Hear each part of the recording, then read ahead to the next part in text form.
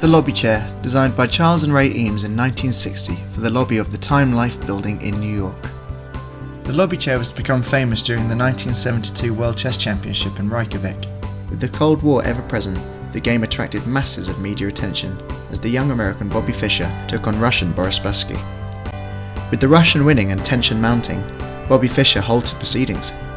He deemed the wooden chairs provided were too uncomfortable. He insisted on using an Eames Lobby Chair and wouldn't proceed until one arrived. With the final swinging in the Americans' favour, Boris Spassky claimed he was at a disadvantage and was to supplied the Lobby Chair.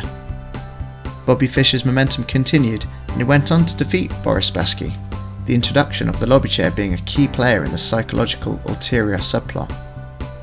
In the UK, the chair is most famous for featuring in the chat show Parkinson, presented by interviewer and broadcaster Michael Parkinson.